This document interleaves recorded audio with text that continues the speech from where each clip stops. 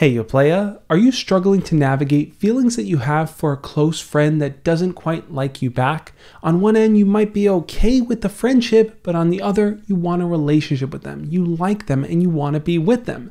So what do you do? This is a pretty common scenario for guys who are in the friend zone. There's a reluctance to let go of that person from their life, so they're willing to grasp onto anything that that person's willing to give them, even if it's not really what they want.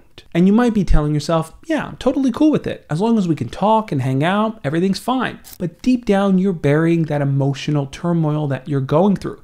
You have these deep feelings that you need to keep a secret, that you need to hide, you need to pretend don't exist, but it's not what you want to do. I've been there before, and I can tell you that it is exhausting. You're holding on to this false hope, thinking that if you stick around long enough, suddenly their feelings are just gonna magically change. They're gonna turn around and look at you and go, wow, you're the guy I've been waiting for all this time. All that's going to do is lead to major disappointment. You're going to feel sad waiting for this magical moment that's not real. Not to mention the fact that you're going to miss out on tons of opportunities with different girls who you can actually date because you're so focused on just this one. I've spoken to so many guys who just are fixated on winning this one girl over. She's the only one they think about, the only one they want. And because of that, they've kind of created horse blinders for themselves where they can't see other girls that are better matches for them. And the more you put this person on a pedestal, the more unbalanced your friendship is going to be. You're going to find yourself doing little favors just to keep their attention. You're going to answer every single beck and call that they throw out there just so that they notice you. And what it's going to actually lead to is you getting more and more frustrated. On their end, they think you're just being a good and kind friend, but you're really doing it because you have ulterior motives. You're trying to win them over. And when it doesn't lead to that, you're probably going to get frustrated and take it out on them. Again, I say that because I've made all of those mistakes. There were girls that I liked in the past that I desperately wanted to like me back. So I jumped through all their hoops thinking it was going to win me points. And all it got me were comments like, Josh, you're like a brother to me. You're such a nice guy. You're the perfect guy for some other girl. And I'm putting a major emphasis on this because I want you to identify if these are things that you do, because you can't really move forward with the solution until you truly identify your problem. So if this is something that you struggle with, here are the 5 steps you need to take to resolve it. Number 1, you're never going to move on from a girl that doesn't like you back unless you create space between the two of you. If you're constantly hanging out with her or talking to her, it's going to be harder for you to gain perspective on what you actually want to do.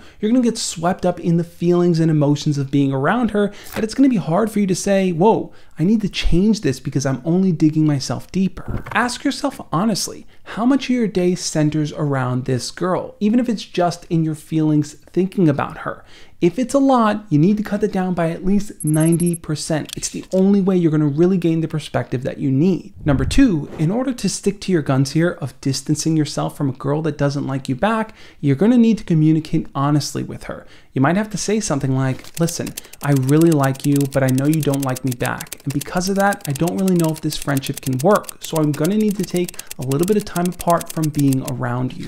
That might be incredibly scary to do and feel super final. You're essentially putting a nail in the coffin of your friendship. Now, she may not want to end things. She might tell you that you guys can still be friends despite your feelings for her. But you know better. You know what you need to do here, and that's why you need to communicate effectively, honestly, and directly with her about your plan. Number 3, once you set boundaries to no longer interact with a girl that doesn't like you back, it's on you to enforce them.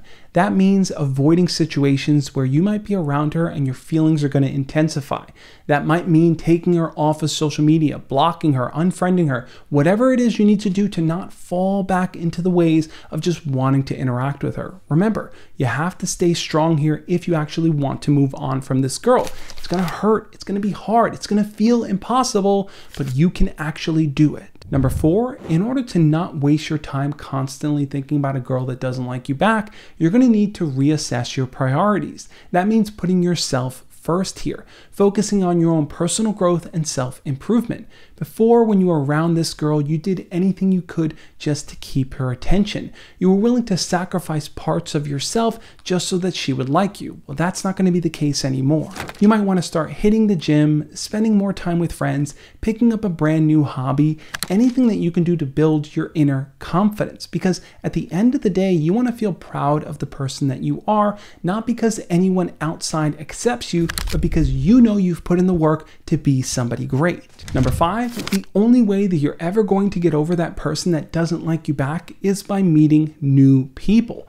That's going to mean joining different activities and clubs and groups and just overall expanding your social circle to welcome new people into your life. But most importantly, it's going to mean asking out different people and going out on dates. And you might think to yourself, well, there's no one else that I like right now. This is the only person on my mind. You are wrong. You have not met enough people. You have not put yourself out there enough to really make that decision. Until you start doing that, until you start giving people more chances to get to know you better on a romantic level, you're going to stay hung up on this one person. Trust me on this. Once you start to date around, you're going to discover different qualities about other people that you really like. And you're going to have a perspective that's not just built on one model, one person, one crush. It's going to be based on all your different experiences with all these other people. In the end, you're sacrificing a friendship here, a friendship with someone that you have deep romantic feelings for, but they just don't feel the same way. And you're ultimately going to walk away winning because you're going to improve yourself as a person, you're going to expand your social circle and your dating experience, and you're not going to be tied down to the thought that maybe one day they're going to change their mind. We both know that they won't, so you're going to end up focusing on yourself and your next potential partner instead. On that note, I'll catch you next time. As always, love and peace.